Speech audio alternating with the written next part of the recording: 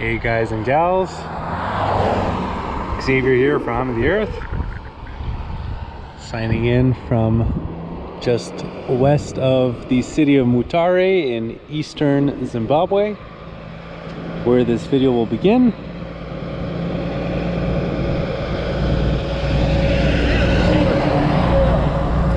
And like these lovely Zimbabwe gentlemen here, we are also heading to Harare. I have not done too much research about the journey to Harare, or even the journey north of that towards Mozambique.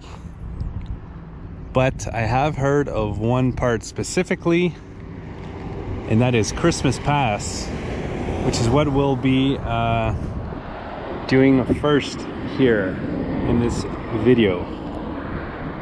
So at the risk of starting with a showstopper, let's do it.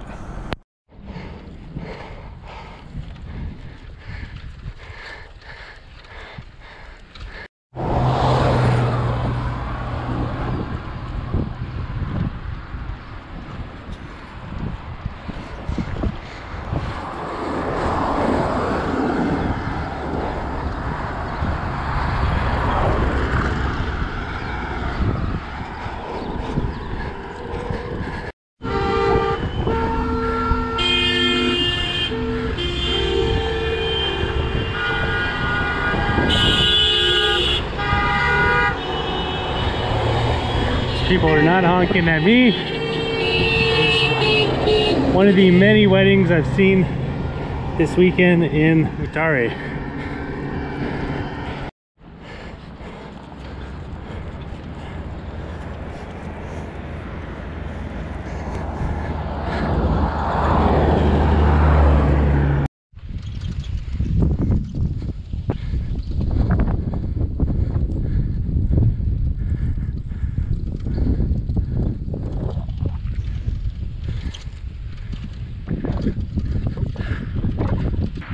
Christmas is over, but I'm still looking forward to this, what should be an awesome day in Zimbabwe, as most of them have been so far.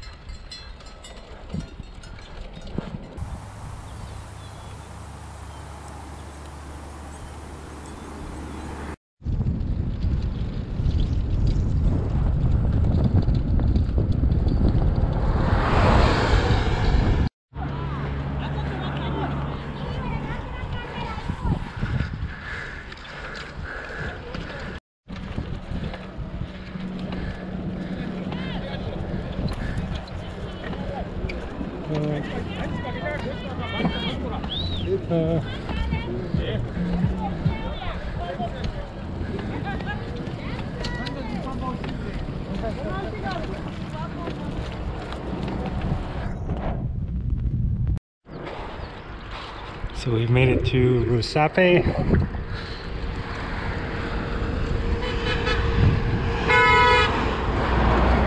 And hopefully we can find a place for the night.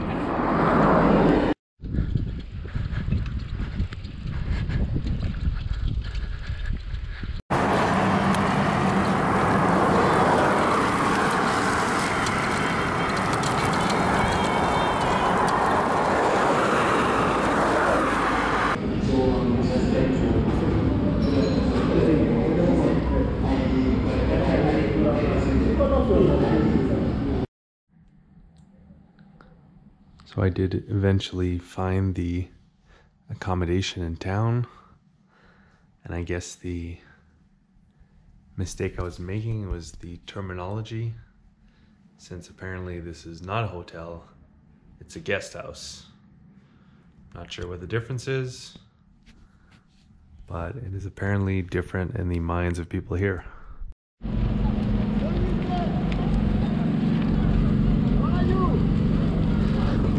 Have a night out here.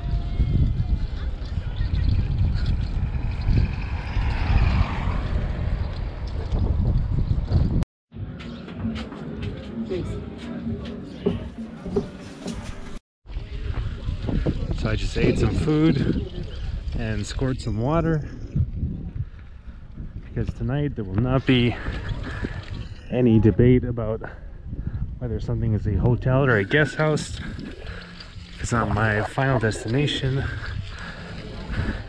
is Gosho Park, where apparently you can camp there.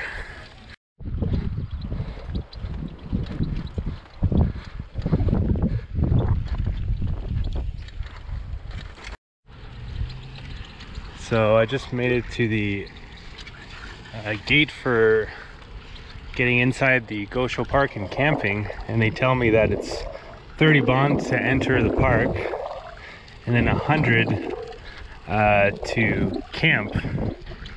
So it's very expensive. It's like $17 or $18 or something US. So pretty bad deal. So looks like we're not going to be camping tonight, but there is a town 10 kilometers further, Manondera. Let's see if we can find something there, or maybe a wild camp in between. So we've got a potential spot here. Time to get a better look of the area. I was about to climb this, but upon further inspection, maybe not the greatest idea.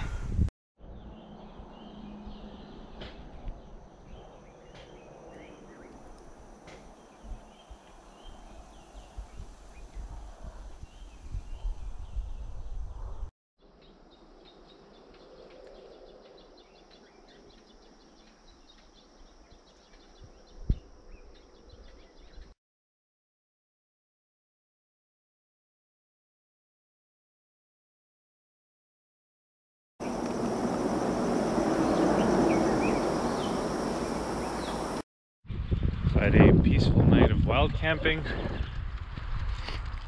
Didn't sleep great, but slept enough to have energy to bicycle into town for breakfast.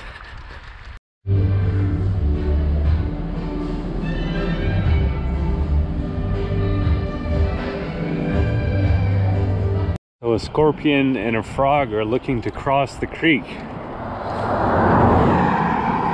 And the scorpion proposes to the frog, "Let me get on your back, swim across the creek so we can both get on the other side." But the frog says, "You're a scorpion. You'll sting me and I'll drown." The scorpion says, "Nope, because I'm on your back. If I sting you, then we would both drown." And the frog thinks about it, says, "Fair enough, makes sense, get on my back." And the frog starts swimming across the creek. And halfway across the creek, the scorpion stings the frog and it begins drowning. And the frog asks the scorpion, "Why did you sting me?" The scorpion says, "I'm a scorpion."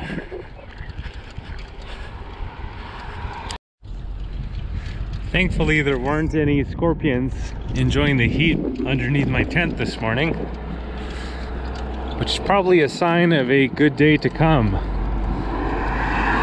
as we head towards Harare, Zimbabwe's largest and capital city.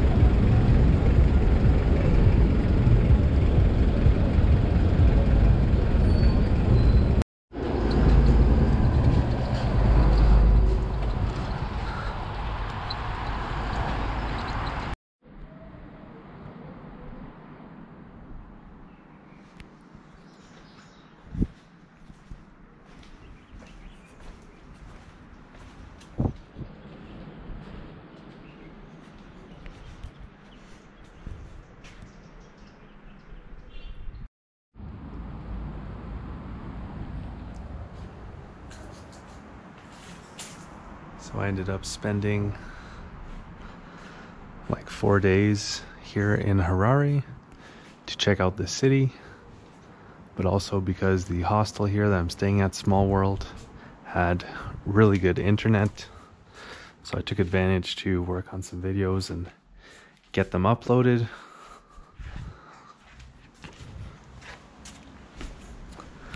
But it's time to head back on the road. Despite the fact that it's the first cloudy day in a long time, we'll still try to enjoy the day as we head northeast of Harare. Every time I see one of these signs leaving a city, it says, "Please call again." But I'm not sure which number or who I'm supposed to call and what we'll be talking about.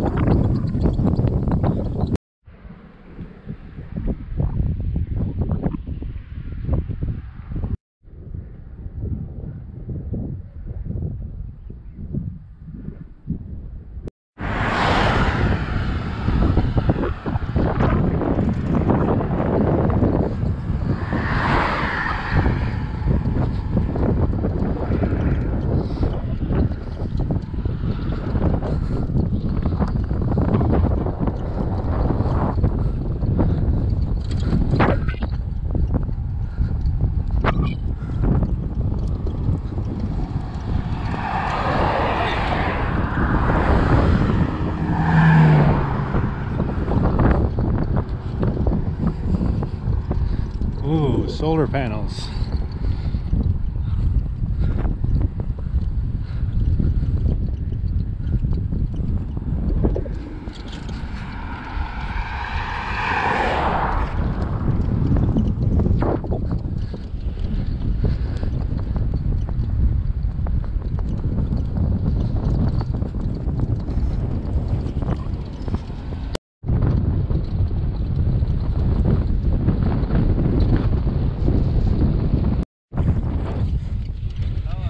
Good yourself.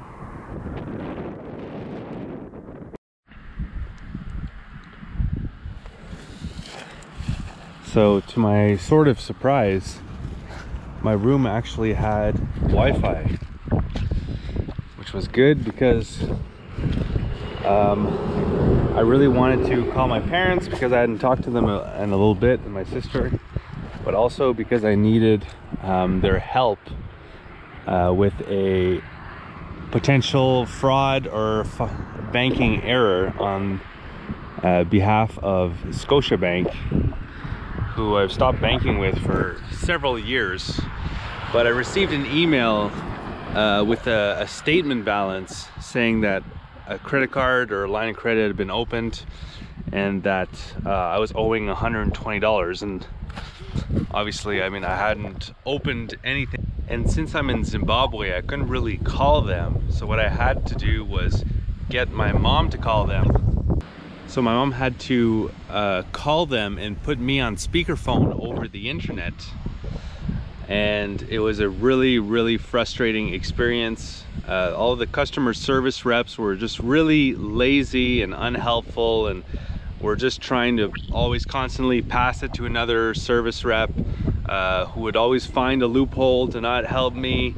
And then eventually the last one said, "Oh, this is not a direct line, so I can't help you," even though he could clearly hear me and I could answer any security questions. So yeah, so just very frustrating and just really shameful customer service on part of Scotiabank there. And so I ended up sending some emails. I wrote to their Facebook. I mean, I'm just looking for anybody to really help me. And it's been kind of frustrating. So that's something that can happen when you're traveling.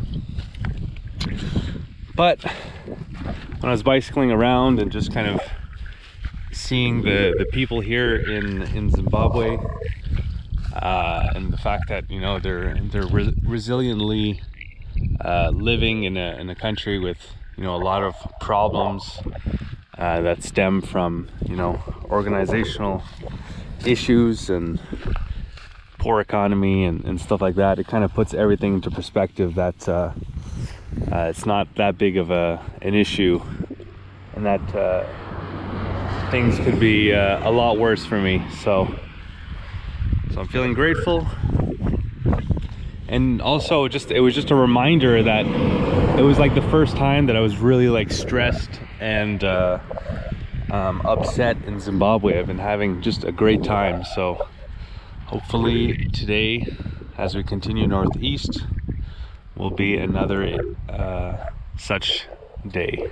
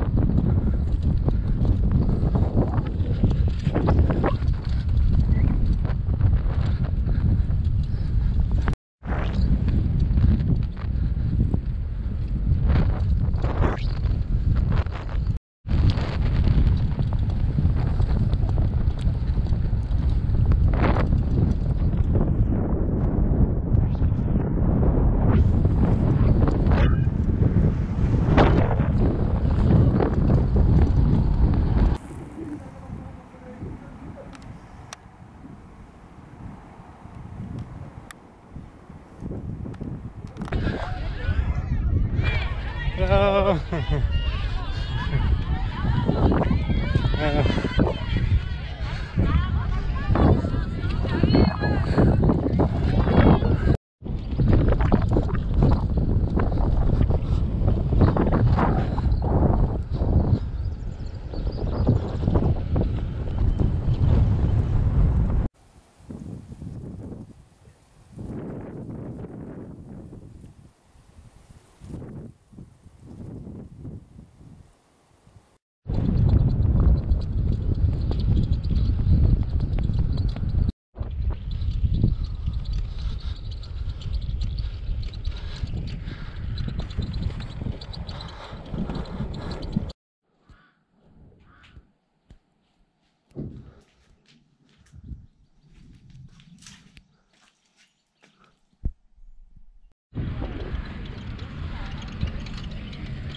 So this is the town of Kotwa, where we rode 130 kilometers to reach yesterday. That was a lot of work. Let's get breakfast.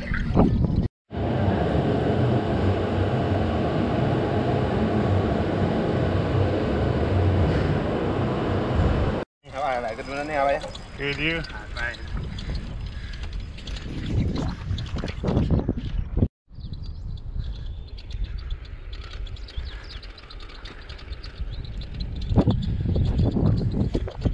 Things are heating up here as we're now about 15 kilometers away from the border with Mozambique, which is the next country we'll be experiencing on Hum of the Earth. As we continue our journey cycling through Africa.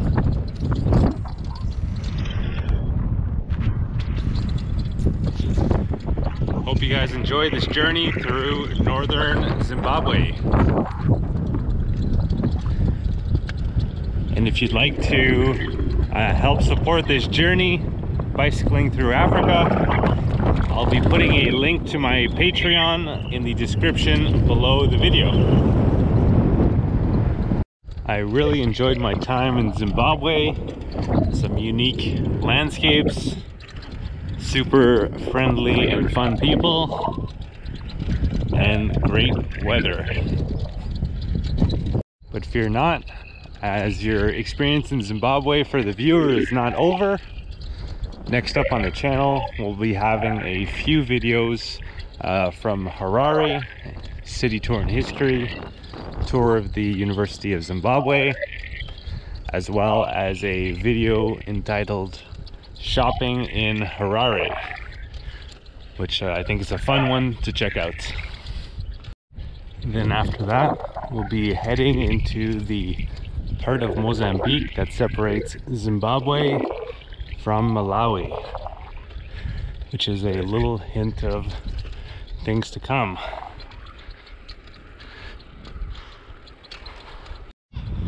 And before attempting to cycle through Africa, I bicycled from Canada, where I'm from, to southern Patagonia in Argentina. And all those videos are available on this channel. If you'd like to see an interactive map of everywhere that I went and everything that I got to see and do, I have that map available over at my website, followthehumoftheearth.com, where you can click on the different locations and see the blog posts and videos I've made of these places. And if you'd like to follow my continuing adventures bicycling through Africa, you can do so by clicking on the red subscribe button below the video and clicking on the bell to be notified when new videos come out. Hope you guys enjoyed. Have a good one.